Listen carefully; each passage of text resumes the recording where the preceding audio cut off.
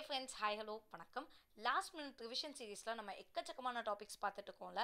அந்த வகையில் இப்போ நம்ம பார்க்க போகிற டாபிக் எக்கனாமிக்ஸ் ரிலேட்டடாக. அண்ட் எக்கனாமிக்ஸ் ரிலேட்டடாக பல ஆஸ்பெக்ட்ஸ் இருந்தாலுமே சில டேர்ம்ஸ் இருக்குது, சில லிஸ்ட் இருக்குது, அதெல்லாம் நம்ம அப்படியே படிச்சாகணும், வேறு வழி கிடையாது. ஸோ இதெல்லாம் பேசிக்ஸ் அப்படின்னு சொல்ல முடியாது, ஃபேக்ட்ஸ்னு சொல்ல முடியாது, ஏதோ ஒன்று இதுக்கு படிக்கணும். ஆனால் இதில் வந்து கேள்விகள் வர்றதுக்கான வாய்ப்புகள் இருக்குது. ஸோ அந்த மாதிரியான ஒரு முக்கியமான விஷயம் என்ன அப்படின்னா வேர்ல்டு ட்ரேட் ஆர்கனைசேஷன். இப்போ உங்களுக்கு டெஃபினட்டாக தெரிஞ்சிருக்கும், நிறைய டிவியில் பேசிகிட்டு இருக்காங்க, இது ரிலேட்டடான பல ஆஸ்பெக்ட்ஸை பற்றி பார்த்துட்டு இருப்பீங்க. ஸோ ஐடியா இருக்கும், பட் அப்படின்னா என்னென்னு தெரிஞ்சுக்காது. நம்ம என்னென்ன தெரிஞ்சுக்க வேணாம், பட் இந்த வேர்ல்டு ட்ரேட் ஆர்கனைசேஷன் ஒன்று இருக்குல்ல, ஸோ இதை 95 தான் கொண்டே வந்திருப்பாங்க. ஸோ 95 ஜெனீவாவை வந்து ஹெட் குவார்ட்டர்ஸாக வச்சு இந்த WTOவை எஸ்டாப்ளிஷ் பண்ணியிருப்பாங்க. ஸோ இதன்படி வந்துட்டு 2 இயர்ஸ்க்கு ஒன்ஸ் இவங்கெல்லாம் மினிஸ்ட்ரியல் மீட்டிங்ஸ் நடத்துவாங்க. அதாவது கான்ஃபரன்ஸ் மாதிரி இங்கே அங்கே ஏதாவது உலகத்தொலை ஏதோ நாட்டில் நடத்திட்டே இருப்பாங்க. ஸோ 2 இயர்ஸ் ஒன்ஸ் எல்லாருமே சேர்ந்து இனிமேல் ட்ரேட் எப்படி கொண்டு போகலாம், என்ன மாதிரி பண்ணலாம், ஸோ அந்த மாதிரிலாம் டிஸ்கஸ் பண்ணுவாங்க. அது என்ன WTOங்கிறத டீட்டெயில்டாக அப்புறமா பார்த்துக்கலாம். இப்போதைக்கு இந்த 2 இயர்ஸ்க்கு ஒன்ஸ் மீட்டிங் நடந்துச்சு பார்த்தீங்களா. ஸோ 95 இப்போ 2019 வரைக்கும் பல மீட்டிங்ஸ் நடந்திருக்கும்ல. என்னென்ன மீட்டிங்ஸ் நடந்துச்சு, எங்கெங்கே நடந்துச்சு அப்படிங்கிறத தான் பார்க்க போகும். ஸோ மொத்தமாக 11 நடந்து முடிஞ்சிருக்கு. அண்ட் இந்த 11ம் ஒவ்வொரு இடத்துல நடந்திருக்கு, ஒவ்வொரு காலகட்டத்தில் நடந்திருக்கு. ஸோ அது என்ன 11 எந்தெந்த காலகட்டம் அப்படிங்கிறத இப்போ நம்ம தெளிவாக பார்த்துக்கலாம். Okay, so let's begin. First meeting எங்கே நடந்துச்சு அப்படின்னா சிங்கப்பூரில்.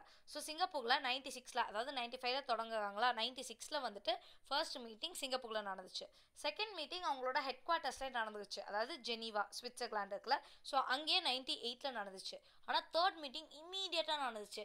அது எங்கே நடந்துச்சு அப்படின்னா சியாட்டில். அது என்னடா சியாட்டில்லாம் ஒன்றும் இல்லை, வாஷிங்டன் இருக்குல்ல, அதில் உள்ள ஒரு ஊர், அதாவது USA. ஸோ USAல உள்ள சியாட்டில்ங்கிற இடத்துல நடந்துச்சு. ஃபோர்த் மினிஸ்ட்ரியல் மீட்டிங் அப்படிங்கிறது 2001 தோஹாவில் நடந்துச்சு. ஓகேயா, so fourth ministerial meeting Doha. So அங்கே வந்து 2001 நடந்துச்சு. அண்ட் தோஹா அப்படிங்கிறது கட்டாகோட கேபிட்டல். ஸோ கட்டாக் அப்படின்னு ஞாபகம் வச்சுக்கோங்க. கட்டாக் எங்கே இருக்குது உங்களுக்கு தெரிஞ்சுக்கோங்கள. ஸோ கல்ஃப் கண்ட்ரீஸில் ஒன் ஆஃப் த கண்ட்ரி. ஓகேப்பா.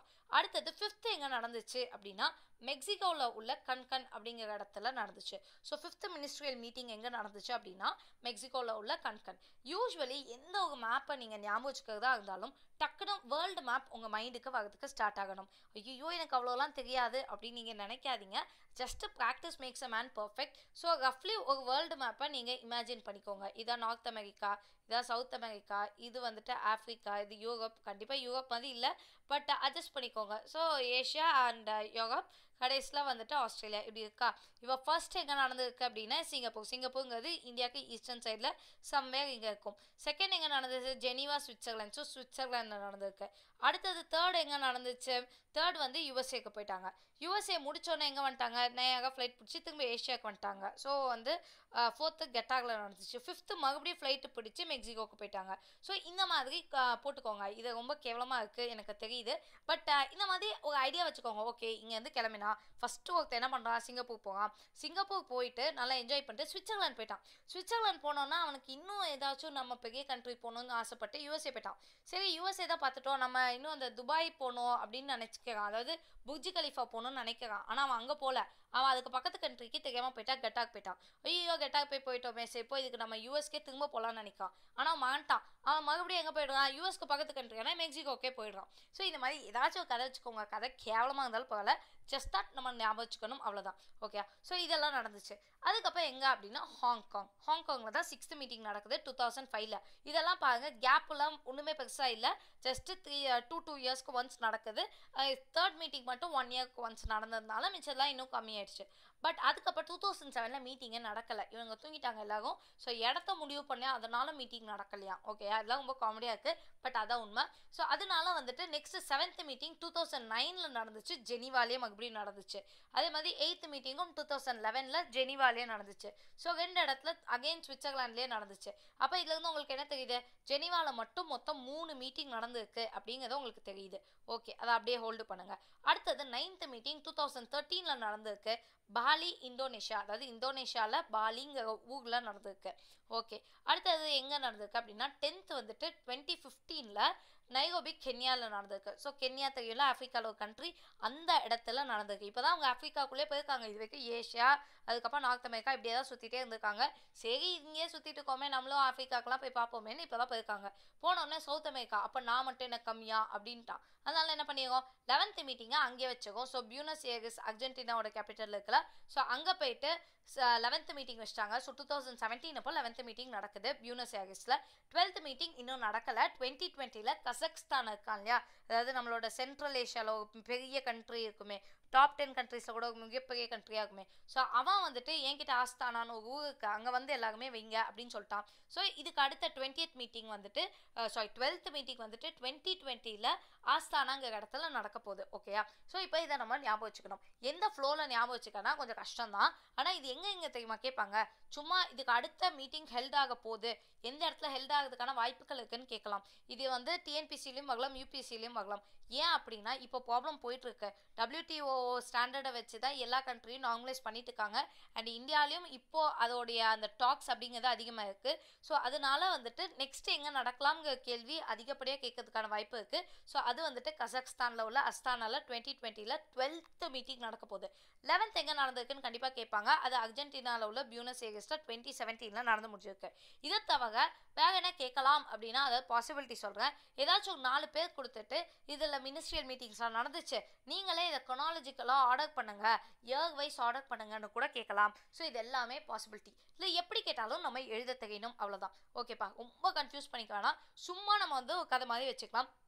நம்ம ஒரு பர்சன், நம்ம வந்துட்டு வேர்ல்டை சுற்றி பார்க்கணுன்னு ஆசைப்படுறோம். சரி இங்கேருந்து ஃபஸ்ட்டு நம்மளோட இந்தியன்ஸோட மைண்டே எங்கே இருக்கும், சிங்கப்பூருக்கு தான் ஆசைப்படுவோம். சிங்கப்பூர் போயிட்டோம். சிங்கப்பூர் போனோன்னா எல்லாருமே சொல்கிறாங்க, ஸ்விட்சர்லாந்து இன்னும் சூப்பராக இருக்கும்னு. எஸ் தான் அதுவும் ஸ்விட்சர்லாண்ட் அப்படின்னு அங்கே ஓடி போயிருக்கோம். ஸ்விட்சர்லாந்து போனோன்னா நல்லா தான் இருக்குது, ஆனால் யூஎஸ் பார்த்தது இல்லையேன்னு நம்ம வருத்தப்படுவோம். சரிப்பா நான் யூஎஸ் பார்க்குறேன் அப்படின்னு சொல்லிட்டு யூஎஸ் போயிருக்கோம். யூஎஸ் போனதுக்கப்புறம் இன்னும் நம்ம அந்த டாலஸ்ட் பில்டிங் எங்கேயோ பார்க்கணுமே, எங்கே இருக்குது, அது கட்டாகில் இருக்குன்னு தப்பாக நினச்சிக்கோம். அது கட்டாகில் இல்லை, ஆனால் நம்ம அப்படி தப்பாக நினச்சிக்கோம். சரி நான் அதை போய் பார்க்குறேன் அப்படின்னு சொல்லிட்டு நேராக அங்கே போகும். ஆனால் அது அங்கே இல்லை. ஐயோ அது எங்கள் இல்லையே, சரி பகலோடு நான் யூஎஸ்கே திரும்ப போகன்னு சொல்லி போகும். அப்பயும் தப்பாக போகும், நம்ம மெக்சிகோக்கு போகும். ஐயோ என்னடா இது இப்படி கஷ்டமாகுது அப்படின்னு சொல்லிட்டு நேராக கிளம்பி சைனீஸ்க்கு, அதாவது நம்மளோட ஜாக்கி ஜான் படம் பார்க்கறதுக்காக ஹாங்காங் போகும். ஹாங்காங் போனோன்னா அங்கே கொஞ்சம் நாள் இருக்கும். ஏன்னா நமக்கு ஹாங்காங் ரொம்ப பிடிச்சிச்சு, ஜாக்கி ஜான் நல்ல படம் நடிக்கிறது. ஸோ 4 வருஷம் நம்ம அங்கேயே தங்கிடுவோம். தங்கினோடனே யோசிக்கும், நம்ம போனதுலேயே எது கொஞ்சமாவது உருப்படியான இடம் அப்படின்னு யோசிக்கும். ஒரே ஒரு இடம் தான் இருக்குது, ஸ்விட்சர்லாந்து தான் கொஞ்சம் நல்லா இருந்துச்சு. சரிவா நம்ம ஸ்விட்சர்லாந்து போகலாம் அப்படின்னு சொல்லிட்டு ஸ்விட்சர்லாண்டுக்கு போயிருக்கோம். ஸ்விட்சர்லாண்டில் போயிட்டு 7th அங்கேயே வச்சுக்கோம், 8th அங்கேயே வச்சுக்கோம். ஸோ அங்கேயே 2009 2011 எல்லா வருஷமும் அங்கேயே என்ஜாய் பண்ணுறோம். 2011 நம்ம வேர்ல்டு கப் வேக ஜெயிச்சிக்கோம். வேர்ல்டு கப் ஜெயிச்சிட்டோம் அப்படின்னு சொல்லிட்டு அகே நம்ம வந்து இந்தியாவுக்கு வரும். ஸோ இந்தியாவுக்கு ஸ்ட்ரெயிட் ஆகாமல் இந்தியா பக்கத்தில் எங்கேயாவது போகலாம், சரி இந்தோனேஷியா போகலாம் அப்படின்னு சொல்லிட்டு இந்தோனேஷியா போயிட்டோம். இந்தோனேஷியா போனோன்னு தான் திடீர்னு தோன்றும், என்னடா இது ஏஷியா யூரோப்பு அதுக்கப்புறம் இந்த நார்த் அமெரிக்கா இதையே சுற்றிட்டு இருக்கோமே, நம்ம என்ன கம்மியா, நம்ம வந்துட்டு ஆஃப்ரிக்காக்கெல்லாம் போக தேவையில்லையா அப்படின்னு சொல்லி யோசிச்சுட்டு நேராக ஆஃப்ரிக்கா போகும். ஆஃப்ரிக்காவில் நைரோபிங்கிற இடத்துக்கு போகும். அது எங்கே இருக்குது, கென்யாவில் இருக்குது. சரி ஆஃப்ரிக்கா போயிட்டு எல்லா கண்டம் முடிஞ்சிச்சு அப்படின்னா, இல்லையே இன்னும் ஒன்று மிச்சம் வச்சுருக்கோமே அப்படின்னு சொல்லிட்டு ஸ்ட்ரெயிட்டாக போயிட்டு நம்ம வந்துட்டு சவுத் அமெரிக்காவில் உள்ள பியூனஸ் ஏரிஸ்க்கும் போயிடுறோம். ஸோ அது எங்கே இருக்குது, அர்ஜென்டினாவில் இருக்கா, அதுவும் போயாச்சு. ஓகேப்பா எல்லா இடமும் போய் முடிச்சாச்சு. அப்படிங்கிறதுக்குள்ளே நம்மளுக்கு வந்துட்டு ரொம்ப பிடிச்ச பையன் நமக்கு கசக்ஸ்தான் இருக்கான், வா ஏன் அப்படின்னு கூப்பிட்டான். சரி இப்போ கசக்ஸ்தான் கூப்பிடுவானேன்னு ஆசைப்பட்டு அடுத்ததான் நம்ம போகும். இன்னும் நம்ம போகல. 2020ல் நம்ம போகிறதுக்கு பிளான் போட்டு வச்சுருக்கோம், அவ்வளோதான். இந்த கதையெல்லாம் உங்களுக்கு கொஞ்சம் கேவலமாக இருக்கலாம், பட் இந்த மாதிரிலாம் ஒர்க் அவுட் பண்ணால் எனக்கு ஞாபகம் இருக்கும் பர்சனலி. ஸோ உங்களுக்கு என்ன மாதிரி ஞாபகம் இருக்கோ ப்ளீஸ் அந்த மாதிரி ஞாபகம் வச்சுக்கோங்க, போதுமானது. ஓகேயா, ஸோ எப்படி கேட்டாலும் எந்த பாசிபிலிட்டியில் இந்த கேள்விகள் கேட்டாலும் உங்களால் இப்போ ஆன்சர் பண்ண முடியும் நான் நம்புகிறேன். Let's see. And when you catch a glimpse of your potential, that's when your passion is born. So எந்த ஒரு விஷயத்தையுமே வந்துட்டு எனக்கு தெரியாது என்னால் முடியாது அப்படின்னு தயவு செஞ்சு நினச்சிக்காதீங்க. ஜஸ்ட் ட்ரை பண்ணுங்க. கண்டிப்பாக நம்மளால் முடியாதது அப்படிங்கிறது எதுவுமே கிடையாது. இன்றைக்கி சாத்தியமாக இருக்கிற பல விஷயங்கள் ஒரு காலத்தில் சாத்தியமற்றது அப்படின்னு தான் எல்லாரும் சொல்லியிருக்காங்க. ஸோ உங்களால் முடியும். உங்களோட பொட்டன்ஷியலை தேடுங்க, உங்களை நீங்கள் கண்டுபிடிங்க, அது ரொம்ப முக்கியம். So all the very best. If you have any doubts please to say me in the comments below. And for instant updates Telegram சேனலோட லிங்க் கீழே டிஸ்கிரிப்ஷனில் இருக்கும். Please to join over there. Thank you.